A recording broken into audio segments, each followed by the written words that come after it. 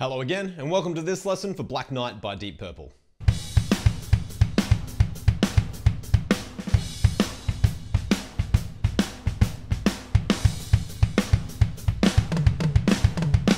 Even if you don't end up learning this entire song, there's some really fun stuff using triplets right the way throughout. So make sure you stick around and check out the split triplets between the hands and the feet, because it's definitely fun.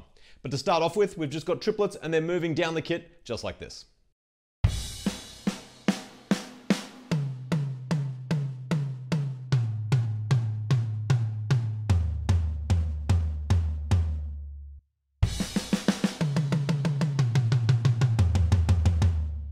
Then we are straight into a riff section, which has 2 bars of drum beat and then 2 bars of the first of those tricky triplet fills.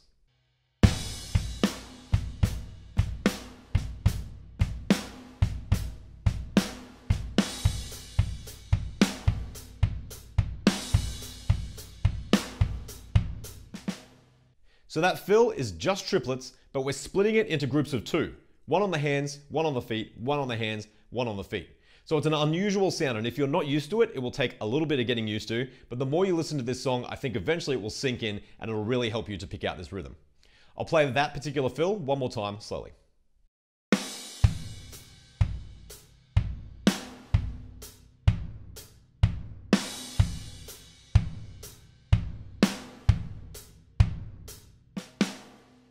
The next 4 bars, we're still in a riff section and it's very similar on the drums, but instead of playing the crash on beat 1 of the fill, we're playing it on beat 3, just like this.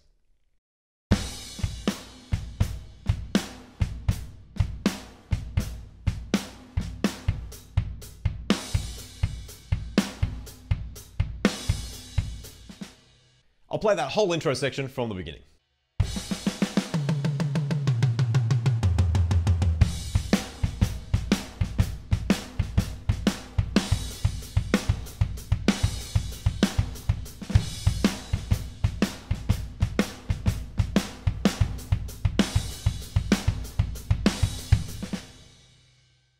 From there, the lyrics come in and we're into the first verse section.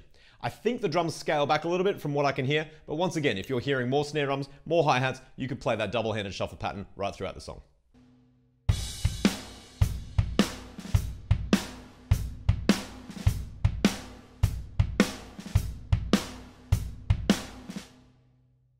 Halfway through this section, there's a quarter note triplet fill that follows along really closely with the music, and then we've got an 1/8 note triplet fill on the snare drum, just like this.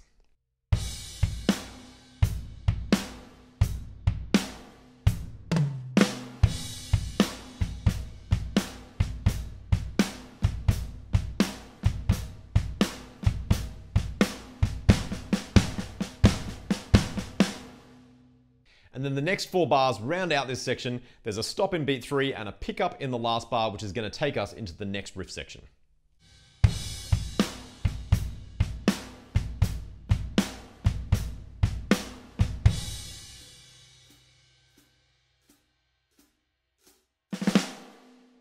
I'll go back and put that whole verse section back together.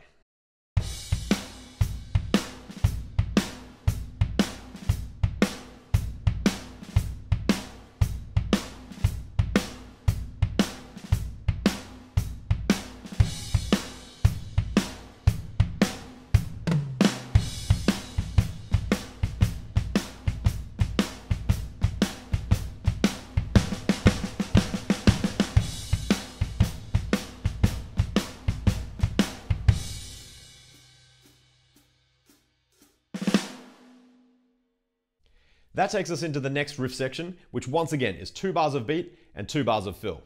This time though, the triplet fill, when the snare drum comes in, it comes in on beat 2 instead of on beat 1, so it's going to make the whole thing sound a little bit different. Let me play it slowly so you can hear how it's going to sound.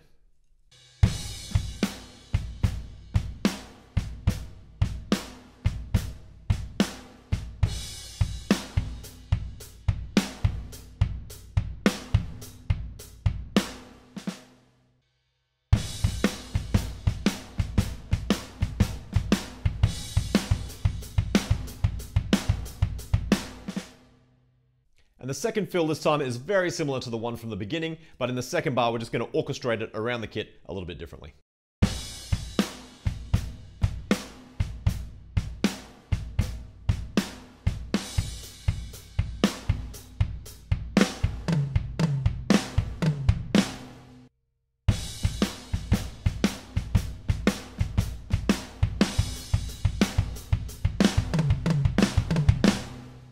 That takes us into verse 2, which is the same as the first verse, but when the quarter note triplet rhythm comes in, we're playing something a little bit different on the drums, like this.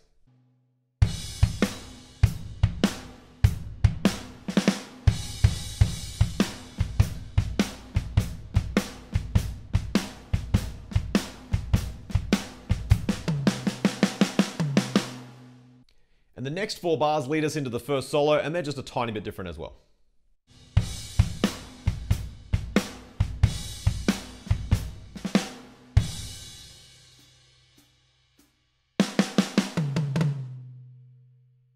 That takes us into the solo section, and first up is guitar. We're over on the right cymbal, but keeping that left-handed shuffle going. I'll just play the last couple of bars of the guitar solo because there's a fill at the end that's definitely worth checking out.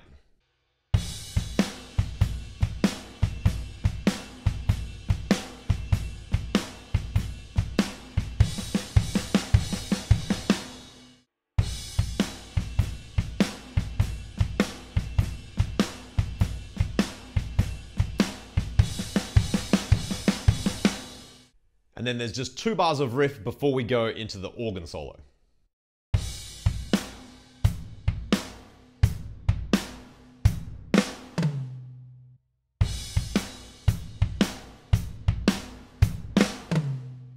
For the organ solo, we'll move the right hand back over to the hi-hats, and now maybe I can hear a shuffled pattern on the hi-hats as well. I'll do the same thing as I just did with the guitar solo and just play the last 4 bars of the organ solo.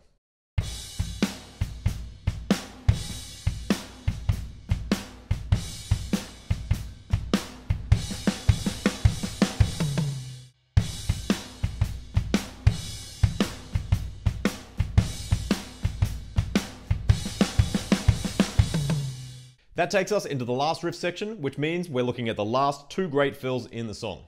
The first one is some flams moved around the kit, and we're going to split those flams up pretty far apart so they actually become more like 16th notes, like this.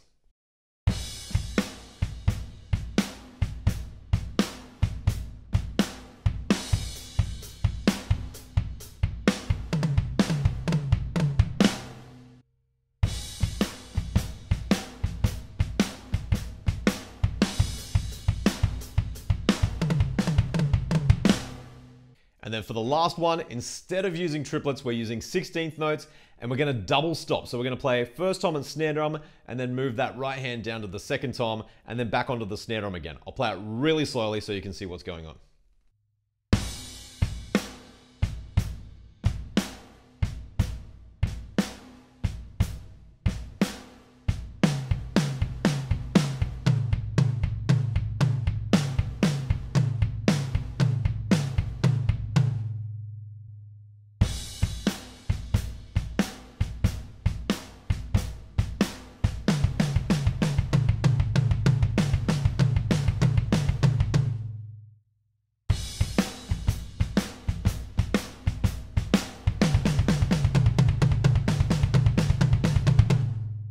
So that will be tricky to coordinate. If you haven't done it before, it's really great to just practice going right hand, right foot, right hand, right foot, right hand, right foot. That's an excellent exercise that you can do every day until you get really used to it. And then it shouldn't be too hard to add those double stops so that you can play the triplets and the 16th notes. From there, we're doing stuff that we've mostly done already, but I'll just go from where the quarter note triplet rhythm comes in one more time because the fills are just a tiny bit different again.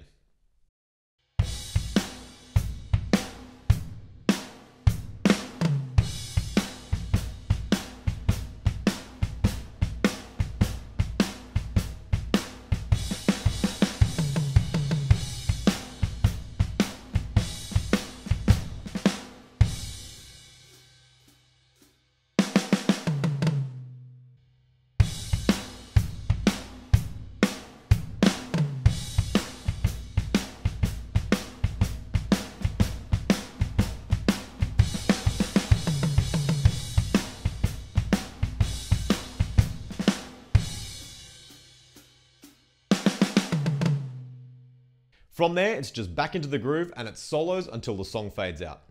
So there we go. That's the drum part to Black Knight by Deep Purple. As I said at the beginning, those split triplets are really great to learn and great to add to your own playing, even if they take a little bit of time to get used to and to hear properly. But with a bit of practice, you'll have it up and running in no time. So have fun practicing, and I'll see you at the next lesson.